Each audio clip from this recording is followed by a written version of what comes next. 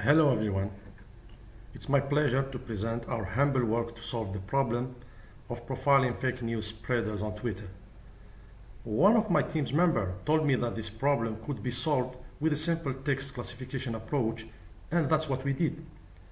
So, in this presentation, I'm gonna talking briefly about fake news by giving some examples showing the characteristics and problems and the solution that can be chosen to tackle this problem.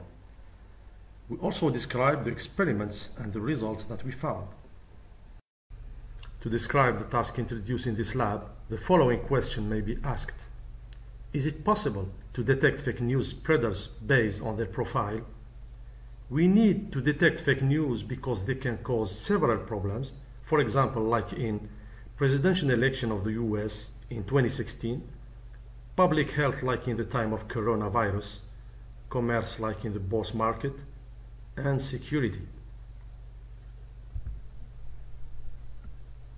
If we want to avoid these problems, we must eliminate fake news, but the question is, how to and who decide which is real and which is fake?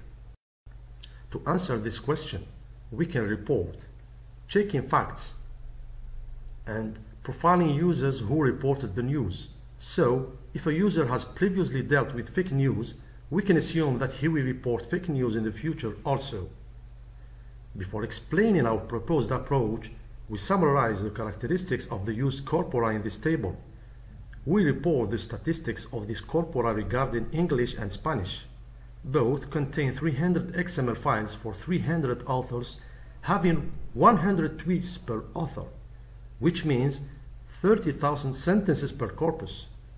The total number of words is around 770,000 for English and 787,000 for Spanish.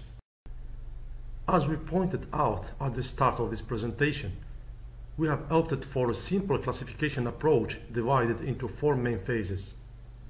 First, pre-processing stage, morphological processing, feature extraction, training and testing the classification model.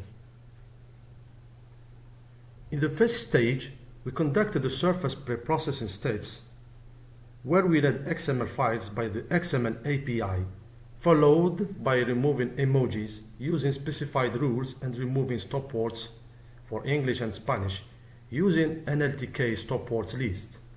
Finally, we saved the output as clean text. In the second stage, we applied three morphological processing steps. The first process is lemmatization, using the WordNet lemmatizer. The second process is about using the NLTK snowball stemmer. The third process is to apply part-of-speech tagging using the NLTK post tagger. Finally, we concatenate the four outputs: clean text, lem text, stem text, and post tag text. In the third stage, we extracted the features used to train our model. We used the TFIDF model and its internal analyzer properties: word, character, and character with boundary. Finally, we concatenated these three features using the feature union function of the sklearn library. We split the training data into two sets to validate our approach: 80% for training, corresponding to 240 XML documents, and 20% for development. We tried different classifiers: linear support vector classification, linear SVM with stochastic gradient descent, and rich classifier. The results are presented in this table, where we can note some perfect scores reaching 100% with the LSVC and SGD classifiers for both English and Spanish. It's obvious that there is an overfitting. In the test phase, we retrained our model on the total training data and tested it on the provided test data. By comparing the results, we notice clearly that the LSVC model performance dropped by 41% and 24% for English and Spanish, respectively. The RDG classifier is more or less efficient since the recorded score for Spanish was 76% and for English 61%. The reason behind these results is likely the lack of data. In this work, We presented our approach for identifying authors that tend to spread fake news.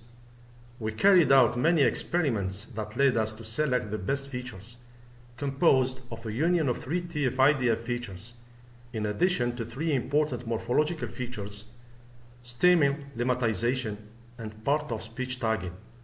Our system achieved an F1 score of 76% for Spanish and 58% for English, which can be improved by increasing the size of the dataset. Thank you for your attention.